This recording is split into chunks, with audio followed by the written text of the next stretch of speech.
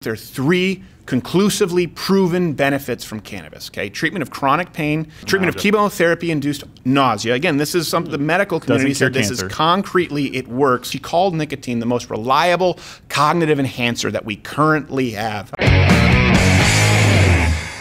Question of the day before we get into this: do you smoke cigars at all? And how many of you out there partake in the wacky tobacco? There you go. The marijuana. So this is, I wanted to talk, I want to hear if your opinions have changed on this. I wanted to talk, there isn't really a whole lot of balanced or, I guess to use the word nuanced discussion of marijuana out there. For that matter, tobacco. You get people who are radical on either side. As a matter of fact, I think the super pro marijuana lobby now, they have a lot of good arguments, but they sort of mirror the anti-tobacco lobby where they've really overshot their target. Yeah, exactly. So this is a quick segment to hopefully maybe present a balanced view of the benefits, and they are real for both, and drawbacks of both marijuana and tobacco, and really more so kind of their active chemicals. First thing I want to say is they're very important in a similar, they're very similar, sorry, in an important way rather, in that most of the research related to both marijuana or cannabis. I know people are like, don't say marijuana, that was a DEA term. Cannabis and tobacco.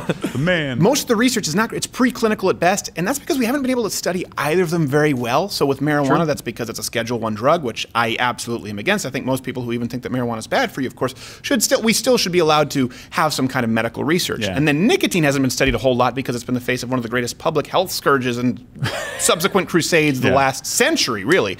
So you don't have a ton of it. So I want to make sure that I'm very clear. The research there is scarce. But let's go to the benefits.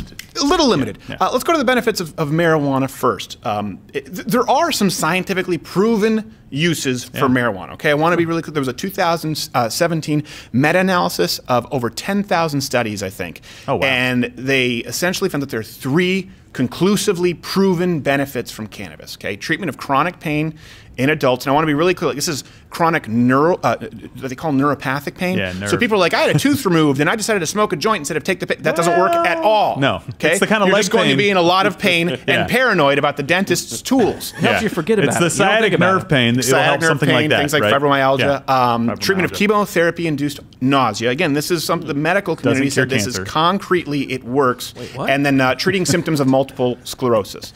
Then there are some maybe other therapeutic effects like improving sleep. You can look up all of these studies on PubMed. I think it's important to be honest about the benefits as well as the drawbacks, because some people tell you that it cures everything. Something else that's really important for people to know, like people say, why are you putting glaucoma on there? Here's the thing.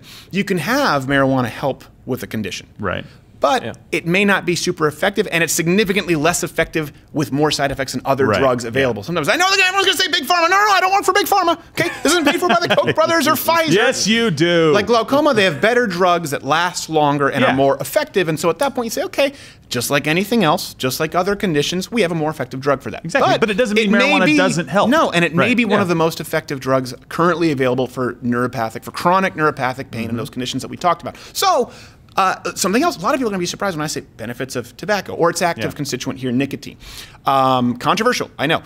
Nicotine, when separated, by the way, from the dangerous habit of cigarettes, specifically inhaled tobacco, not the boogeyman it's made out to be. And I know you're going to say, well, I'm just trying to justify this habit. All right, in order of safety, it goes cigarettes, and then and then probably chew and snuff. What is it? The Swedes snus in the nose? Snooze. I don't know. And then it goes down. Put that in the nose? Then it goes probably cigars and pipes because you're not. And then it would go to like vaporized nicotine, pure nicotine or nicotine gum. Nicotine by itself actually eliminated from tobacco. When they did studies on mice, it was almost impossible for them to get the mice addicted to nicotine by itself. Really? Without the other active constituents in tobacco. Again, these are my studies, so I'm getting off on the field mouse weeds. Field mouse weeds. Feifel goes to science camp. It's the field owl weeds. Feifel gets stoned. So a recent, it'd probably be better than Feifel Goes West. That sequel really sucked. Anything is. Wasn't super. You should go east. You seem like you've been holding on to that for any other direction than Feifel Goes West. All right. He was pissed off. By the way, a recent FDA study found that smokers of 1 to 2 cigars per day, the increased risk of cancer is statistically nearly insignificant. And in by the way, also that's good. No increased mortality rate. Just want to be clear about that. And there are some studies where pipe smokers lived longer. So Bill, good on you. You're smaller, Asian, and you smoke a pipe, so you're going to live till 105. Excellent.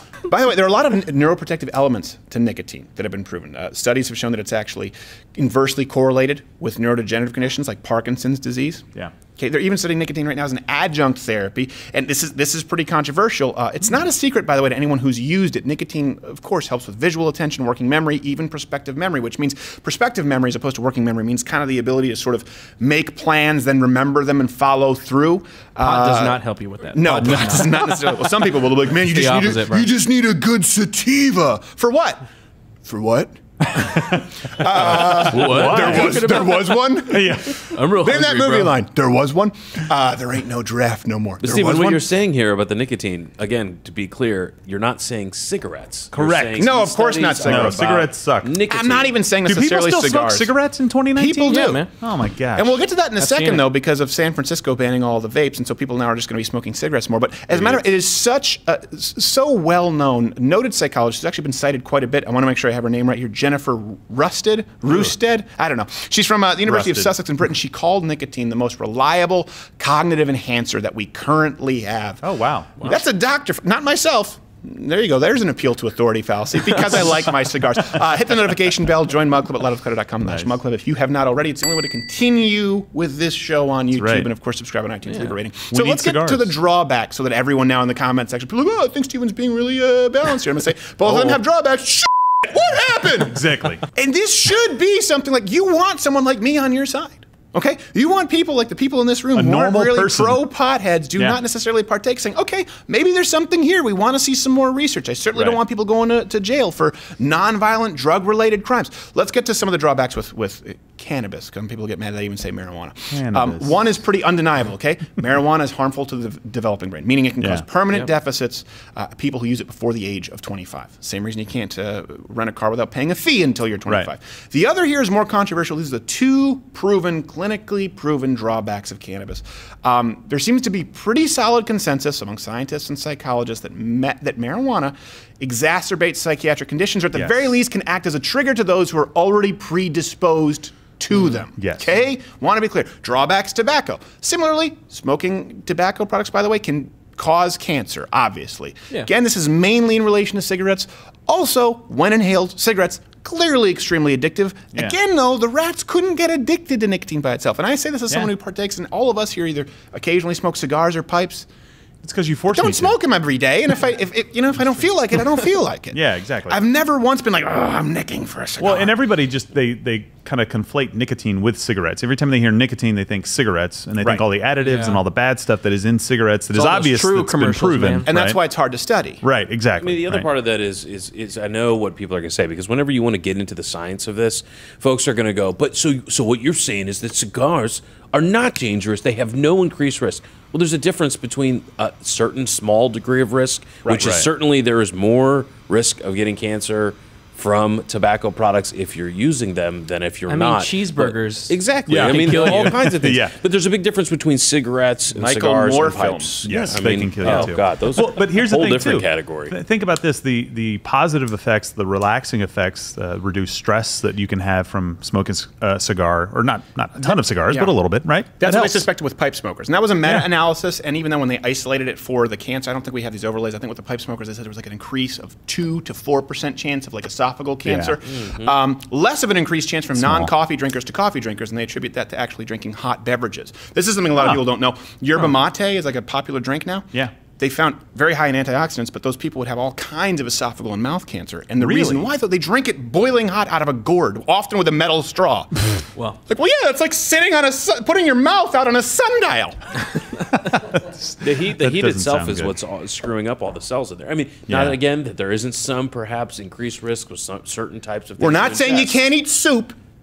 Yes. Yeah, Just but it should be lukewarm. A little bit. little warm. That's all. Yeah, sweet and sour anytime. Yeah. Delicious. Egg drop. Wonderful. And I want to be clear about the pro-pot You had to lobby, make the it Asian, anti-tobacco, right? the anti-tobacco lobby. They've gone way over the line. They've so rapid, just like kind of the pro-popular we were talking about, so far over the line that they now even try to downplay safer alternatives like vaping. They don't have that problem in Europe. They recognize vaping, isolated nicotine, is far safer than smoking cigarettes. But Right. in San Francisco, you can't even have e-juices shipped or Juul products shipped to Right. your house. But from what I understand, they still sell cigarettes in the Bay Area. Yeah. So what do you think is going to happen? Like, gosh, I can't use what I used to quit cigarettes. Yeah. Very Better go back to cigarettes. Yeah, exactly. With all the problems that San Francisco has, I'm surprised they're focusing on this one. If you could just get people not to defecate in the street and live in tents around every single corner, that would be a good idea. By the way, that also brings us to some of the big money resources. shadow figures. A lot of people don't know this. The pro-marijuana lobby, they have a lot of big billionaire backers too. People say, oh, you're paid by Big Pharma. Well, George Soros has fronted a lot of organizations that push the cannabis.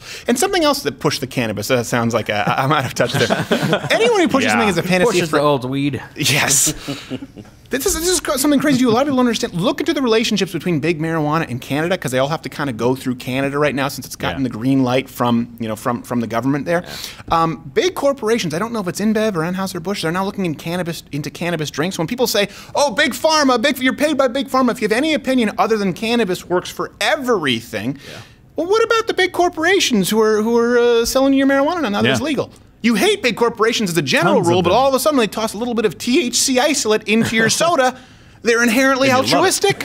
Exactly. Those are the cool guys, man. And there's gigantic corporations betting huge on this right now. So this is not like a small mom and pop field growing pot. Yes, and that is going to be something very interesting, because just like with alcohol, with marijuana, the bulk of purchases come from people who chronically consume. It doesn't tend to involve people who occasionally consume. So if they're making these marijuana-infused, like beverages, things like that are going to be released in Canada and, of course, states where it's legal, well, do they have to create a drink to sell to the people who already partake in marijuana regularly, in which case it has to be a much higher dose, or do they want to reach new users? Do they want to create a new market share, which, of course, tobacco companies were vilified for doing, in which case so they would have to sell a product that really doesn't cater to their base. So it'll be interesting to see how this shakes out, and I want to know what everyone else out there thinks. Has your mind changed at all on medical marijuana, recreational marijuana?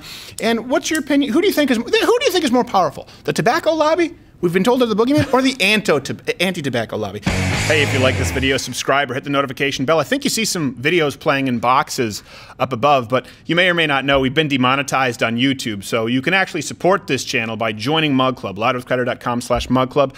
You get this wonderful hand-etched mug, along with hours of content every week, the full daily show that you don't get here on YouTube. Also, if you want to see this with the hint, if you want to see Nip, that can't be on YouTube, you got to join Mug Club. Nips for Mug Club.